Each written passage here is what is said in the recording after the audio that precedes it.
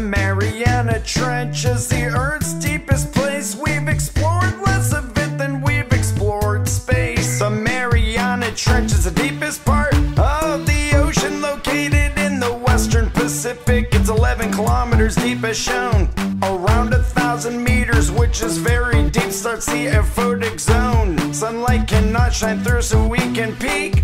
But even in this dark and cold place, something amazing can be found. Life still thrives in this space. White sharks can be found just around 1,300 meters down. This is where leatherback turtles can also be found. The deeper we go down below our exploration, the stranger the life there does become. What you're seeing here is a vampire squid. It has spikes on the inside of its tentacles so predators can be rid. This is a chambered nautilus, or a plural nautili. It's been around since the dinosaurs, with a hard outer shell I spy. Deep in the trench there is no sunlight, but life gets creative. This one looks like a fright. This anglerfish lures its food close with a dazzling light. What a clever fish, and it has a strong bite.